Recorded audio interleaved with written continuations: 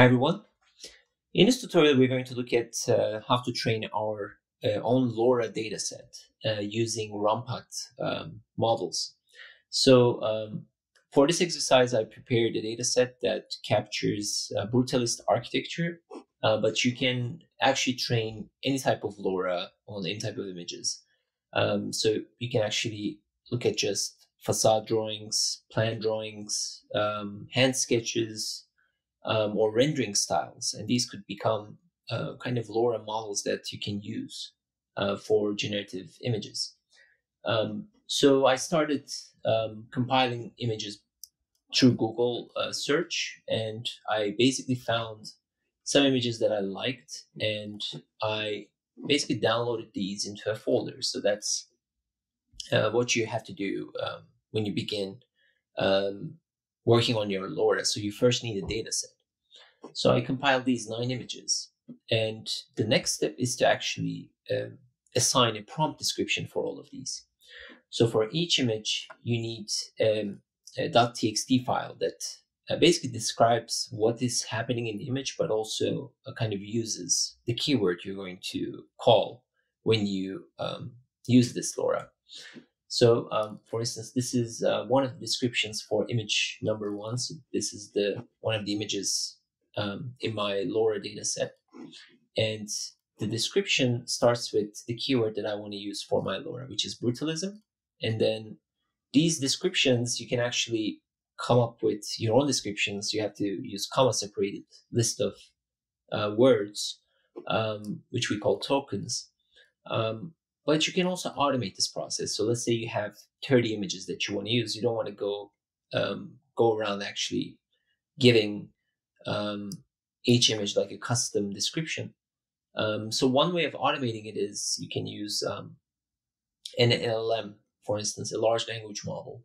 And for this one, I looked at ChatGPT, and you can basically use the images of your LoRa. So I uploaded these images and asked it to give me like a prompt description, and the LoRa name is going to be brutalism. It didn't do a good job initially because it gave like a separate CSS file like this. But then after you fine tune it, like can you give the first word as brutalism and then give all of these descriptions as a zip file, it basically did the task, right? So that's kind of like how you can automate this sort of image description. And then if you want to check like what's been written under each image, and if you want to change any of these keywords or add more, you can simply modify these and save these text images. So that's kind of the first step of preparing a LoRa dataset. So you need images and a .txt file that goes along with these with the image description, and each text prompt needs to start with the LoRa keyword that you want to use. After this is done, the next step is actually pretty straightforward.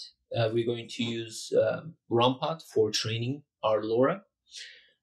So for this example, we're going to use a template that is already on RunPod, and you don't need to select any network volume for this exercise. So I was using kind of a network volume that contained all of the models, but for this one, we're going to be pretty straightforward and just train our LoRa on SDXL. And I tried a bunch of these. I tried L40S and RTX 5090, but none of them seem to work with the CUDA.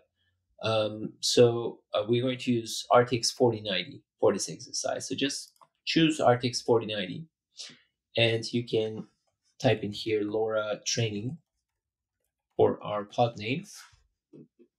And for the pod template, you go to change template, and you want to look here LoRa. And we want to use LoRa training diffusion pipe all-in-one.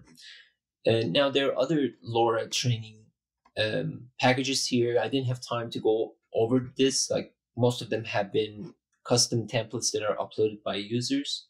But this one kind of worked well with 4090 and SDXL, so I would recommend using this one. So once you select it, you just do deploy on demand. And what's going to happen is if you go to logs, it will basically create a container And from this container, it's going to download all these models and the files that are necessary. So this will take some time, but once it's done, we will be able to look at how to train our LoRa's using this engine. Okay, so Jupyter Lab is ready, and we are going to basically run this using the folder structure that is already accessible here. You can start up a terminal, and inside the terminal, we're going to run a bunch of commands. There's actually a program called Interactive Start Training that you can use, which basically allows you to select the model, select the epochs, like types of training you want to do, which is pretty easy. And once you want to train your own LoRa, you go to Image Dataset, and then you want to upload your images here. So what I'm going to do is I'm going to copy all of these files inside the Image Dataset folder. Once they're uploaded, you go back here to your terminal and type in bash. And then you want to type in bash interactive start training.sh.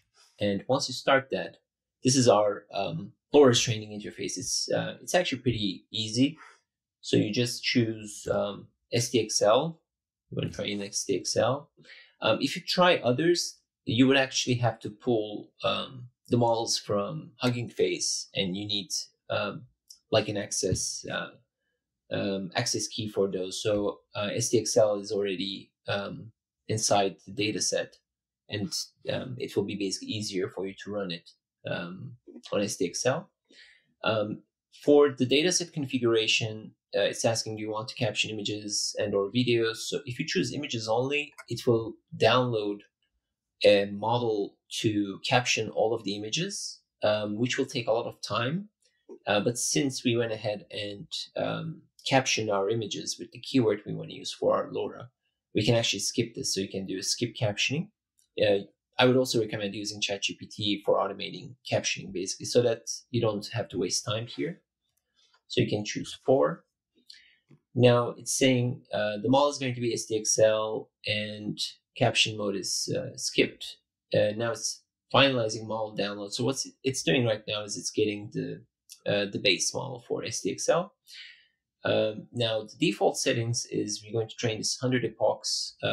It's going to save every 10 epoch, and LoRa rank 32, learning rate 0.0002, optimizer Adam W. So if you want to change any of these, you can go to diffusion pipe, examples, and SDXL. These are basically the configurations. You can customize them here.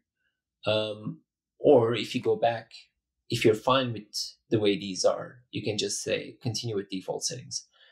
Basically, it's asking for, like, if you want to pause here and modify those files, you can simply hit 2, modify the training parameters, and then come back here and run the sequence. Or you can just simply hit 1. And what will happen is it will just make sure that all the models are downloaded. So it's checking the requirements are satisfied. And now it's starting the LoRa training with SDXL. So this will take some time, because it's going to also take 100 epochs. But I'll see you at the end of the training, and I'll show you how you can download the file and upload it to ComfyUI and work with your custom trained LoRa. Okay, I'm seeing that the training is now complete. So it should basically give us a file for the LoRa. So I'm going to go back to the main folder, and if you look at the output folder here under SDXL LoRa, this is the date we made the training. These are all the epochs where the model was saved. If you go to the last one, this LoRa save tensors is basically our LoRa file now. So we can use this for generative images. So the first thing you need to do is you need to download it, and let's get its file size. It's normally 220 megabytes, like around that number, which means the model is trained well. This is the previous one that I tried using this workflow to make sure that it was working. Okay, so I'm actually going to try it on ComfyUI that I'm running locally to show you how the LoRa works. So I downloaded it, and then let me show you where you have to go. If you go to your models, under models, if you go to the LoRa's, this is where you should put that custom LoRa, and you can rename it. So it comes in as LoRa.SafeTensors, but you can rename it as like Brutalism.SafeTensors. I would recommend renaming these SafeTensors with the keywords that you use so that you can call them back. And afterwards, in this workflow, we can actually test how it runs. So we're going to load our checkpoint, the base model, which is SDXL, and then we can use the Brutalism.SafeTensors as our LoRa. To call the LoRa, we need to use that keyword, and then you can use any other type of text description. And this is my negative prompt. So I'm going to run 4 images, 1 megabit resolution, and sampler name. I think it was trained on, was it something Adam? Oh, well, I don't see it here, but I think we can use something else. That should be fine. So let's select this portion and run it. So it will load our LoRa now, and it should be giving us images that are similar to the data set. Okay, so we did training on 4090, and I'm running an A6000, and you can see this is pretty good. So it's kind of capturing some of the example images that I had. So let me go back. So if you look at these images, like if you want to compare them, it is kind of borrowing on these perspectival images, right? I have also orthographic images, but it's kind of giving nice perspectives. If you want to make sure that your LoRa is working properly, what I would recommend is you just disable the load LoRa component. And I already have the same prompt. I'm not going to change it, but if you run this again, it will probably give you different types of images. So you may not have, Stable Diffusion may not have the images that we selected in its data set training. So that's why we need LoRa's. Like LoRa's are actually kind of adding another layer on top of the diffusion so that we can get the output we want. So when you disable it, we should actually get these sorts of images.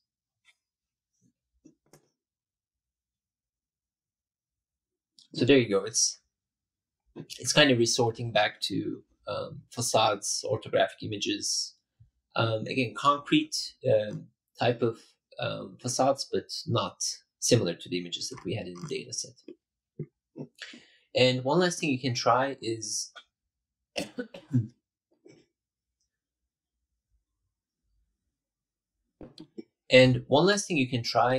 to use the XY plot to see how your LoRa kind of works with variations. So for this one, we can choose the SDXL base, and the LoRa can be uploaded here. These are the same parameters, and I put the same prompt, the negative prompt. And here I gave it some basic CFG scale, and this is the XY input. Oh no, I'm not actually using that one. Let's go back here. I'm just running 4 random batches with different seeds, basically. So let's run this and see what we get. So there you go. So we tested different seeds with different CFGs to open up what's kind of happening inside of our LoRa. And you can use XY plots to visualize variations as well, and how the prompts are affecting the outcomes. So there are 2 ways to test your LoRa's. One is kind of a default workflow with that is adding like another layer on top of the checkpoint, and the other one is the XY plots. You can also add control nets to basically influence how the outcomes could be shaped with the LoRa. But that's it. So hopefully you can train different types of data sets, different LoRa's, and you can use them for generative workflows. And I hope this was helpful, and I'll see you in another video. Take care.